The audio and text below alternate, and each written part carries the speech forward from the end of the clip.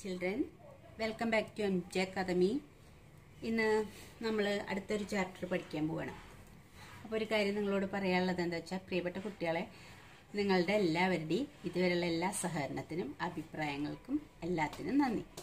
പിന്നെ നിങ്ങളുടെ ആവശ്യം അനുസരിച്ചാണ് ഞാൻ ഇപ്പോൾ ഈ ചാപ്റ്റർ എടുക്കാമെന്ന് വിചാരിക്കുന്നത്. നിങ്ങളുടെ ആവശ്യങ്ങളൊക്കെ ഞാൻ മാക്സിമം ചെയ്തു തരാൻ ശ്രമിക്കുന്നുണ്ട്. വീണ്ടും നിങ്ങളുടെയൊക്കെ സഹകരണം പ്രതീക്ഷിക്കുന്നു.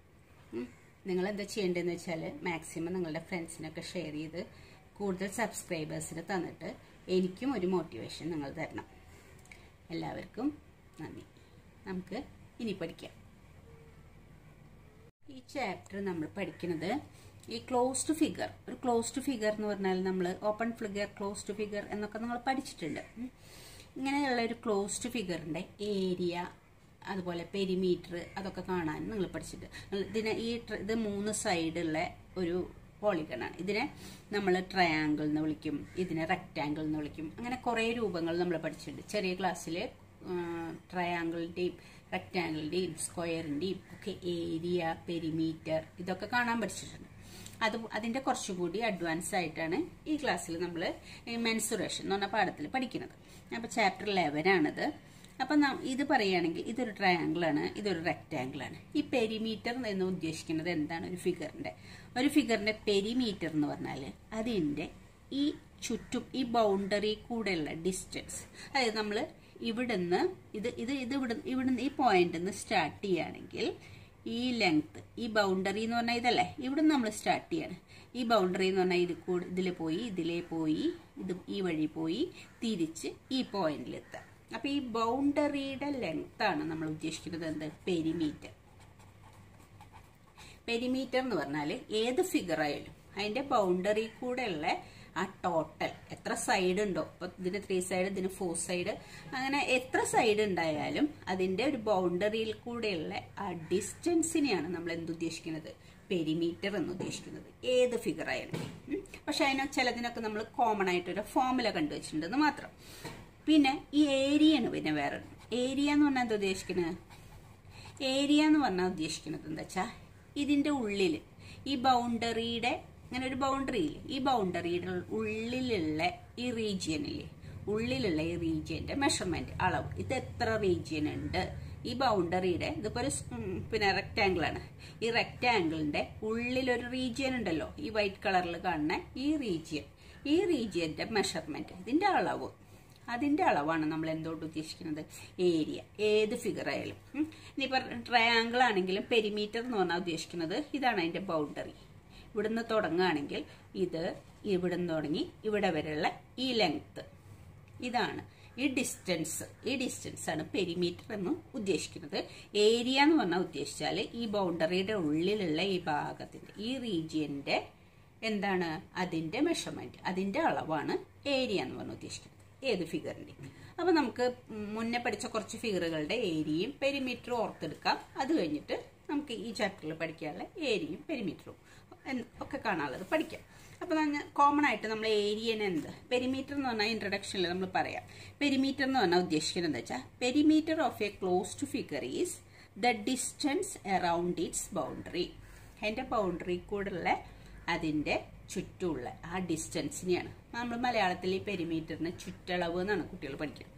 അപ്പൊ ചുറ്റളവ് എന്ന് പറഞ്ഞാൽ ചുറ്റും ഉള്ള അളവ്, ആ ഡിസ്റ്റൻസ് ആണ് പെരിമീറ്റർ എന്ന് ഉദ്ദേശിക്കുന്നത്. ഇനി ഏരിയ എന്ന് പറഞ്ഞാൽ എന്താ വെച്ചാൽ, area of A closed figure is the measurement of the region covered by it. ആ റീജിയൻ, അതൊരു ക്ലോസ്ഡ് ഫിഗറിന്റെ ഉള്ളിലുള്ള റീജിയന്റെ മെഷർമെന്റിനെയാണ് എന്തുദ്ദേശിക്കുന്നത്? ഏരിയ എന്ന് ഉദ്ദേശിക്കുന്നത്. ഓക്കെ, നമ്മൾ മുന്നുള്ള ക്ലാസ്സുകളിൽ പഠിച്ചിട്ടുള്ള കുറച്ച് ക്ലോസ്ഡ് ഫിഗേഴ്സിന്റെ നമ്മൾ ഏരിയയും പെരിമീറ്ററും നമ്മളൊന്ന് ഓർത്തെടുക്കുകയാണ് ചെയ്യുന്നത്. ഇതൊക്കെ നമ്മൾ പഠിച്ചു കഴിഞ്ഞിട്ടുള്ളതാണ്. ഈ റെക്റ്റാങ്കിൾ എന്ന് പറഞ്ഞാൽ ഇങ്ങനെ ഒരു ഫിഗറാണ്. ഇതിന് ലെങ്ത്, അതിനെ L എന്ന് പറയും. ഇതിനെന്താ നമ്മൾ പറയാ? ബ്രെഡ്ത്ത് എന്ന് പറയും. ഇതിന്റെ ഈ നീളത്തിന് ലെങ്ത് ആൻഡ് ഇത് ബ്രെഡ്ത്ത്. ഇതെന്താണ്? റെക്റ്റാങ്കിൾ. ഇതാണ് റെക്റ്റാങ്കിൾ. ഇതിന്റെ ഏരിയ കാണാൻ ഈ ലെങ്ത് ഇൻറ്റു ബ്രെഡ്ത്ത്. ലെങ്ത് എന്ന് പറഞ്ഞാൽ ഈ നീളം, ബ്രെഡ്ത്ത് എന്ന് പറഞ്ഞാൽ ഇതിന്റെ വീതി എന്ന് പറയാം. ലെങ്ത് ഇൻറ്റു ബ്രെഡ്ത്ത് ആണ് അതിന്റെ ഏരിയ കാണാനുള്ള ഒരു ഫോർമുല കോമൺ ആയിട്ട് വെച്ചിരിക്കുന്നത്. അപ്പൊ ഇതിന്റെ ഉള്ളിലുള്ള റീജിയന്റെ മെഷർമെന്റ് ആണ് ഏരിയ എന്ന് പറയുന്നത്. പക്ഷെ നമ്മളത് കാണാൻ വേണ്ടിയിട്ട് ഒരു ഫോർമുല ഉണ്ടാക്കിയിരിക്കുകയാണ്. അതാണ് L ഇൻറ്റു ബി. ഈ ലെങ്ത്തും ബ്രെഡ്ത്തും കൂടി മൾട്ടിപ്ലൈ ചെയ്താൽ ഏരിയ കിട്ടും. ഇനി ഇതിന്റെ തന്നെ പെരിമീറ്റർ എങ്ങനെ കാണാന്ന് വെച്ചാൽ 2 into L plus B. 2 into L ഈ length into plus length plus breadth. ലെങ്ത്തും ബ്രെഡ്ത്തും കൂടി ആഡ് ചെയ്തിട്ട് 2 കൊണ്ട് മൾട്ടിപ്ലൈ ചെയ്താൽ ഇതിന്റെ പെരിമീറ്റർ കിട്ടും. പെരിമീറ്റർ എന്ന് പറഞ്ഞാൽ ഈ ബൗണ്ടറിയുടെ ഡിസ്റ്റൻസ് ആണ്. അത് കാണാം ഫോർമുല നമ്മൾ ഉണ്ടാക്കി വെച്ചിരിക്കുന്നത് 2 ഇൻറ്റു L പ്ലസ് ബി. അതൊക്കെ പഠിച്ചതാണ് റെക്റ്റാങ്കിളിന്റെ. ഇനി അതേപോലെ ഇത് ഈ ഫിഗറിന് നമ്മൾ സ്ക്വയറിനാ പറയാം. സ്ക്വയറിന്റെ പ്രത്യേകത എന്താ വെച്ചാൽ സ്ക്വയറിന്റെ എല്ലാ സൈഡ്സും ഈക്വൽ ആയിരിക്കും. റെക്റ്റാങ്കിളിന്റെ എല്ലാ സൈഡ്സും ഈക്വൽ അല്ല. ഈ സൈഡും ഈ സൈഡും ഈക്വൽ ആയിരിക്കും. അതുപോലെ ഈ ഓപ്പോസിറ്റ് രണ്ട് സൈഡ് പോലെ തന്നെ ഈ രണ്ട് ഓപ്പോസിറ്റ് സൈഡും ഈക്വൽ ആയിരിക്കും. അതേ ഉള്ളൂ റെക്റ്റാങ്കിളിന്. പക്ഷെ സ്ക്വയറിന് എല്ലാ സൈഡും ഈക്വൽ ആയ ഫിഗറാണ് സ്ക്വയർ. അപ്പൊ ഇവിടെ എ എന്ന പറഞ്ഞ അളവാണെങ്കിൽ എല്ലാ സൈഡും എ തന്നെയായിരിക്കും. അപ്പൊ അതിന്റെ ഏരിയ കാണാൻ നമ്മൾ ഫോർമുല പഠിച്ചിട്ടുള്ളത് എ ഇൻറ്റു എ, അതായത് സൈഡ് ഇൻറ്റു സൈഡ്. സൈഡിനെ സൈഡ് കൊണ്ട് മൾട്ടിപ്ലൈ ചെയ്താൽ സ്ക്വയറിന്റെ ഏരിയ കിട്ടും. അതിന്റെ പെരിമീറ്റർ കാണാൻ വേണ്ടി 4a, അതായത് 4aകളല്ലേ ചുറ്റുള്ളത്. അപ്പൊ A plus A plus A plus A, അങ്ങനെയാണ് 4a കിട്ടുന്നത്. നമ്മൾ ആഡ് ചെയ്താൽ മതി. A plus A plus A plus A add ചെയ്യുക, എന്നാലല്ലേ പെരിമീറ്റർ വരിക. അപ്പൊ അങ്ങനെയാണ് 4a എന്ന ഫോർമുല വന്നിരിക്കുന്നത്. ഇനി അടുത്ത ഫിഗർ ട്രയാങ്കിൾ ആണ്. ഇത് പഠിച്ചു കഴിഞ്ഞതാണ്, അതുകൊണ്ടാണ് ഇതിനെ പറ്റി കൂടുതൽ നമ്മൾ പറയാത്തത്. ജസ്റ്റ് പറഞ്ഞു പോകണം, നമുക്ക് ഇവിടെ ഇതിന്റെ ഉള്ളിൽ ആവശ്യം വരും ഇതൊക്കെ. ട്രയാങ്കിൾ എന്ന് പറഞ്ഞാൽ ഇങ്ങനെ 3 സൈഡ്സുള്ള ഒരു ഷേപ്പാണ്. ഈ ട്രയാങ്കിളിന്റെ ഏരിയ ഇത് ബേസ് സൈഡ്, ഇത് ബേസ് സൈഡാണ്, ഇത് ബി ആണ്. ഈ ബേസ് സൈഡിലേക്ക് ഓപ്പോസിറ്റ് വെർട്ടെക്സ് എന്ന് പറഞ്ഞാലൊക്കെ നമ്മൾ പഠിച്ചിട്ടുണ്ട്. വെർട്ടെക്സ് എന്നുള്ള ഓപ്പോസിറ്റ് വെർട്ടെക്സ് എന്ന് ഒരു ബേസിലേക്കുള്ള ഹൈറ്റ്, അതായത് 90 ഡിഗ്രിയിൽ വേണം. ഇങ്ങനെ അളവ് വെച്ച് എഴുതിയിരിക്കുന്നതിന്റെ അർത്ഥം എന്താ വെച്ചാൽ അത് 90 ഡിഗ്രി ആണെന്നാണ് ഇങ്ങനത്തെ ഇതിന്റെ മീനിങ് നമ്മൾ. അപ്പൊ ഇത് എച്ച് ആണ്. ഈ വെർട്ടെക്സ് ഈ ബേസ് സൈഡിലേക്കുള്ള ഈ ലെങ്ത് എച്ചും ഈ ബേസ് ബിയും ആണെങ്കിൽ, ബേസ് ബിയും അവിടേക്കുള്ള പെർപെൻഡിക്കുലർ ലെങ്ത് നമ്മൾ ഓൾട്ടിറ്റ്യൂഡ് എന്ന് പഠിച്ചിട്ടുണ്ട്. വെർട്ടെക്സ് ഈ ഓപ്പോസിറ്റ് സൈഡിലേക്കുള്ള പെർപെൻഡിക്കുലർ ലെങ്ത്, അതായത് ഓൾട്ടിറ്റ്യൂഡ് ആണ് അതിന്റെ. B into H, half B H ആണ് എന്ത് ഏരിയ വരിക. Half into B into H. H എന്ന് പറയുന്നത് സൈഡല്ല, പക്ഷെ ഈ പെർപെൻഡിക്കുലർ ലെങ്ത് ആണ്. ഓപ്പോസിറ്റ് വെർട്ടെക്സ് ഇവിടേക്കുള്ള പെർപെൻഡിക്കുലർ ലെങ്ത് ആണ്. പക്ഷെ നമ്മൾ റൈറ്റ് ആംഗിൾ ട്രയാംഗിളിന്റെ ചിലപ്പോൾ അങ്ങനെ സൈഡ് ആയി കിട്ടിയെന്ന് വരും. ഇനി അതിന്റെ പെരിമീറ്റർ കാണാൻ വേണ്ടിയിട്ട് എന്താ സം ഓഫ് 3 സൈഡ്. ഇതിന് പ്രത്യേക ഫോർമുല ഇല്ല. എന്താന്ന് വെച്ചാൽ സൈഡുകൾ പലതരം ട്രയാംഗിളുകൾ ഉണ്ട്. സ്കാലർ, പിന്നെ നമ്മൾ ഐസോസിലസ്, ഈക്വിലാറ്ററൽ, പിന്നെ റൈറ്റ് ആംഗിൾ, അങ്ങനെ പല ട്രയാംഗിളുകളുണ്ട്.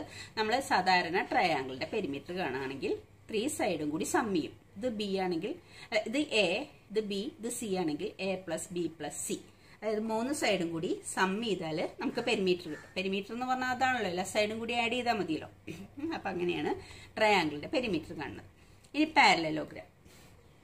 പാരലലോഗ്രാമിന്റെ പ്രത്യേകത എന്താ വെച്ചാൽ 2 ഓപ്പോസിറ്റ് സൈഡ്സ് പാരലൽ ആയിരിക്കും. പാരലൽ ആൻഡ് ഈക്വൽ ആയിരിക്കും. ഈ 2 ഓപ്പോസിറ്റ് സൈഡ്സും പാരലൽ ആയിരിക്കും. അപ്പോൾ ഈ 2 ഓപ്പോസിറ്റ് സൈഡ് പാരലൽ ആയിരിക്കും, ഈ 2 ഓപ്പോസിറ്റ് സൈഡ് പാരലൽ ആയിരിക്കും. അതിന്റെ ബേസ് ഒരു സൈഡ് ബിയും ആ സൈഡിലേക്ക് ഈ വെർട്ടെക്സ് എന്നുള്ള ഹൈറ്റ്, അതായത് പെർപെൻഡിക്കുലർ ഹൈറ്റ് ഇവിടെ 90 ഡിഗ്രിയാണ്. 90 ഡിഗ്രിയിൽ വേണം ഈ എച്ച് എടുക്കാൻ. ഈ 90 ഡിഗ്രിയിലല്ലാത്ത എച്ച് നമ്മൾ എച്ച് ആയിട്ട് എടുക്കില്ല. ഇവിടുന്ന് ഇപ്പൊ ഇങ്ങോട്ട് വെറുതെ വരച്ചാൽ അത് എച്ച് ആയിട്ട് എടുക്കില്ല. പെർപെൻഡിക്കുലർ ആയിട്ട് വരയ്ക്കണ ആ ലെങ്ത് മാത്രമേ എച്ച് ആയിട്ട് എടുക്കുള്ളൂ. അപ്പൊ ഇത് ബിയും ഇവിടേക്കുള്ള പെർപെൻഡിക്കുലർ എച്ച് ആണെങ്കിൽ ബി എച്ച് ആണ്. ഇവിടെ നമ്മൾ ട്രയാംഗിളിൽ എന്ന് പറഞ്ഞത് ഹാഫ് ബി എച്ച് ആണ്. പക്ഷെ പാരലലോഗ്രാമിന്റെ ഏരിയ ബി എച്ച് ആണ്. ബി ഇൻറ്റു എച്ച്, ബി ബേസും അതിലേക്കുള്ള പെർപെൻഡിക്കുലർ ഹൈറ്റും. ഇനി അതിന്റെ പെരിമീറ്റർ കാണാൻ വേണ്ടി 2 into some of 2 adjacent side. 2 into adjacent side എന്ന് പറഞ്ഞാൽ എന്താ, അടുത്തടുത്ത 2 സൈഡ്. ഈ സൈഡും ഈ സൈഡും ആവാം, അല്ലെങ്കിൽ ഈ സൈഡും ഈ സൈഡും ആവാം, അല്ലെങ്കിൽ ഈ സൈഡും ഈ സൈഡും. 2 into some of 2 adjacent side. 2 adjacent സൈഡിനെ some ചെയ്തിട്ട് അതിനെ 2 കൊണ്ട് മൾട്ടിപ്ലൈ ചെയ്യാം. അതാണ് ഇതിന്റെ പെരിമീറ്റർ വരിക.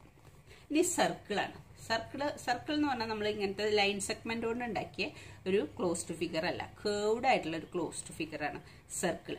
സർക്കിളിനുള്ളത് റേഡിയസ് ആണ്. റേഡിയസ് എന്ന് പറഞ്ഞാൽ എന്താണെന്നറിയാം, സർക്കിളിന്റെ സെന്ററിൽ നിന്ന് സർക്കിളിന്റെ ഏതെങ്കിലും ഒരു പോയിന്റിലേക്കുള്ള ലെങ്ത്, അതാണ് radius.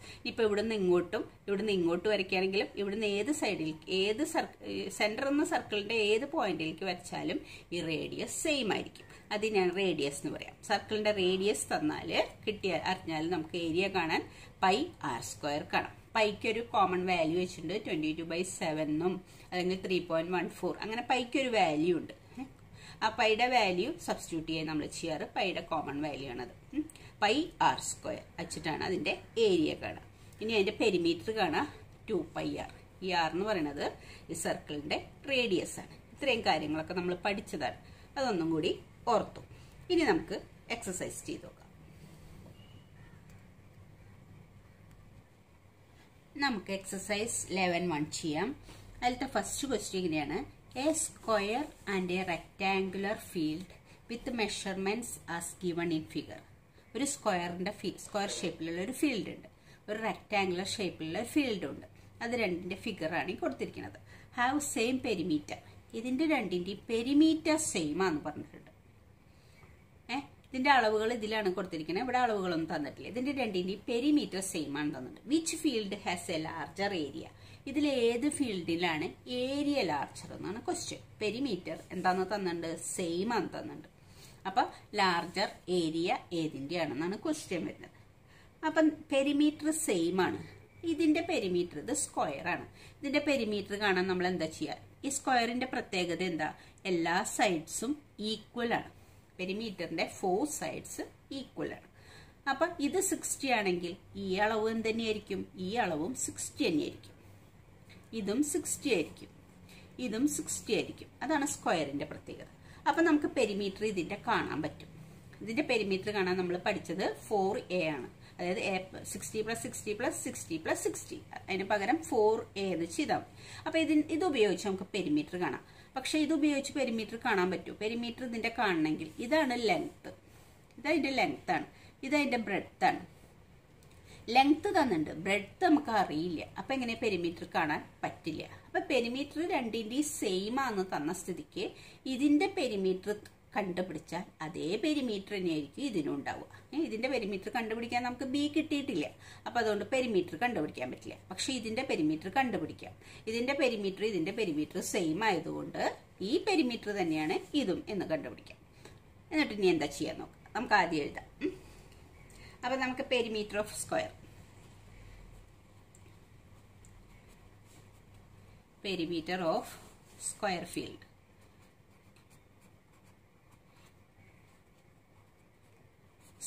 Square field equal to 4 into a. ഇവിടെ നമുക്ക് a എത്ര കിട്ടിയത്? a is equal to 60 metre. a എന്ന് പറയുന്നത് 60 മീറ്റർ എന്നാണ് തന്നിട്ടുള്ളത്. a എന്ന് പറഞ്ഞാൽ ഒരു സൈഡ് എന്നാണ് ഉദ്ദേശിക്കുന്നത്, ഒരു side 60 metre. Perimeter of the square field അപ്പൊ 4a ആണ് ഫോർമുല. അപ്പൊ 4 into 60, അപ്പൊ 6 into 4 24 ആണ്. പിന്നെ ഒരു 0 ഇട്ട് കൊടുക്കണം. അപ്പൊ 240.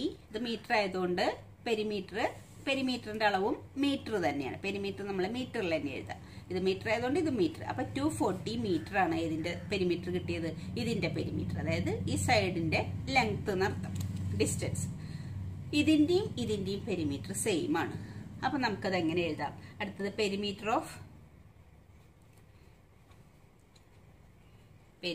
Of rectangle,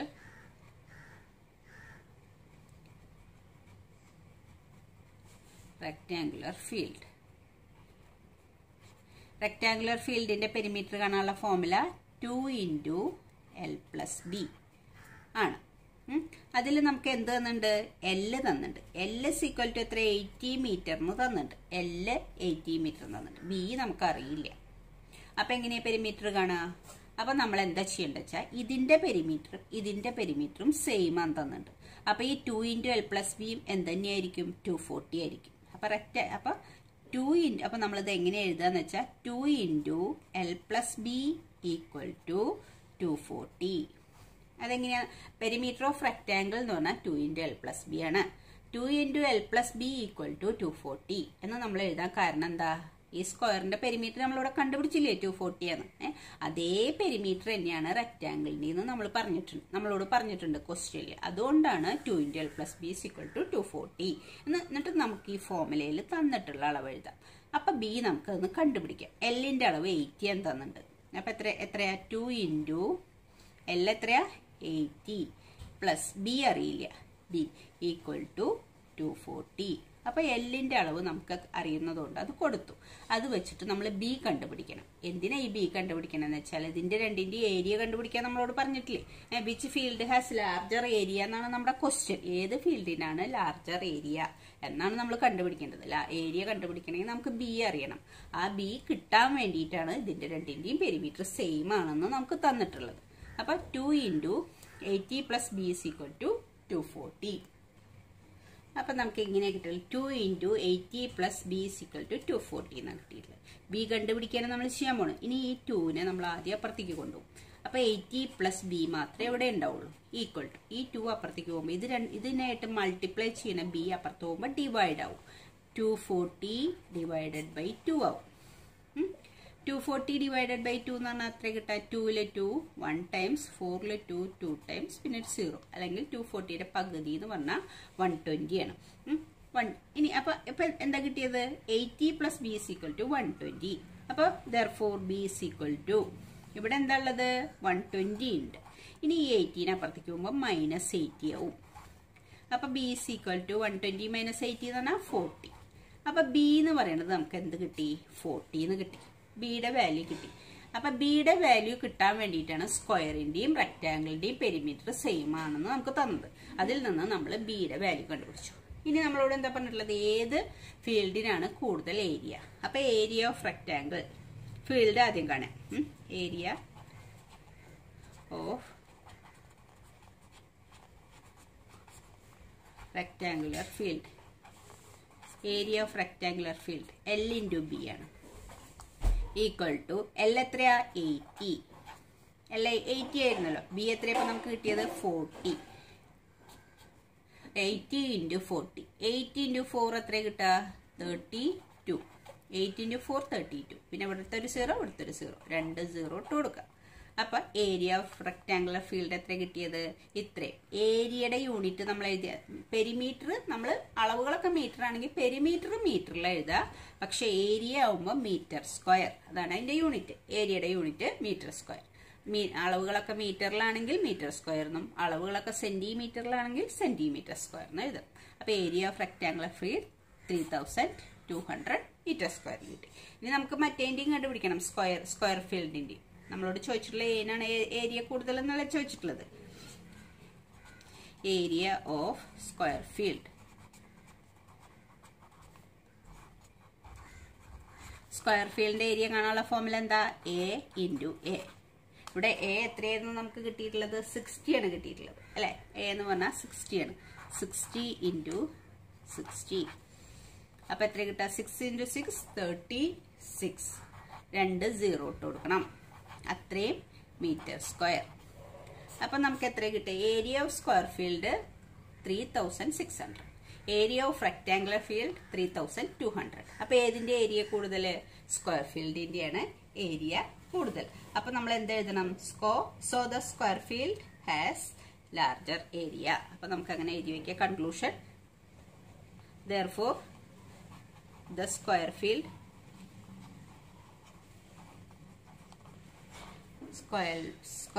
has larger area. അതാണ് അതിന്റെ കൺക്ലൂഷൻ. ഏതാണ് ലാർജർ ഏരിയ എന്ന് മാത്രമേ ചോദിച്ചിട്ടുള്ളൂ, എത്ര അളവ് എന്നൊന്നും ചോദിച്ചിട്ടില്ല. അപ്പോൾ സ്ക്വയർ ഫീൽഡിനാണ് ലാർജർ ഏരിയ എന്ന് ചെയ്യണം.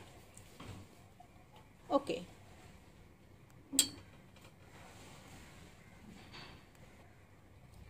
വീഡിയോ അധികം വലുതാക്കണ്ടെന്ന് ചിലർ ആവശ്യപ്പെട്ടു. അതുകൊണ്ട് നമുക്ക് ഇന്നിവിടെ നിർത്താം. Okay children, thank you. അടുത്ത വീഡിയോയിൽ കാണാം.